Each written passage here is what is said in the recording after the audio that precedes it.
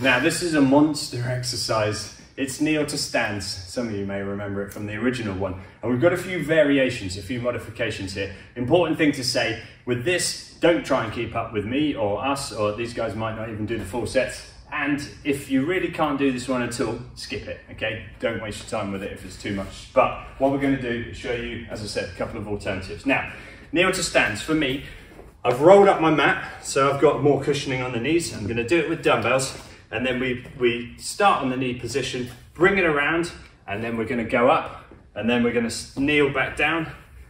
There, so we go right leg swings around, step up, step back, down onto the right knee again. So it's all right, right, right, right, right.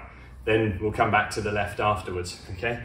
Kerry's gonna show you how you do it without weights, using a bit of support on the wall there. So she steps around, steps back down with the right, other leg, Kerry.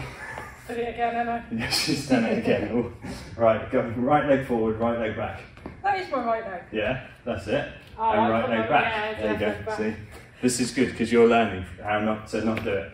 And Dania is going to keep her feet planted. Okay. So this is to help you if you get stuck on the floor and you need to get back up. Okay. She's using assistance with the wheelchair, going all the way down and coming back up, staying on the same leg. All right. So we're going to try and do 10 on either side. All right. Are we ready, team? Yeah. 3, 2, 1, let's go. Yeah. So very, very challenging, this one. Really good for functional strength, okay? It's a super good exercise, but it's also quite challenging. You might find difficulty if you're doing it, getting that leg round, okay? You can, if you need to.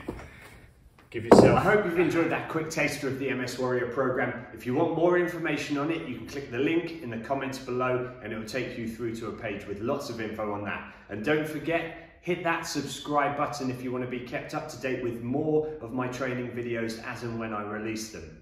In the meantime, stay strong, stay positive, and keep moving.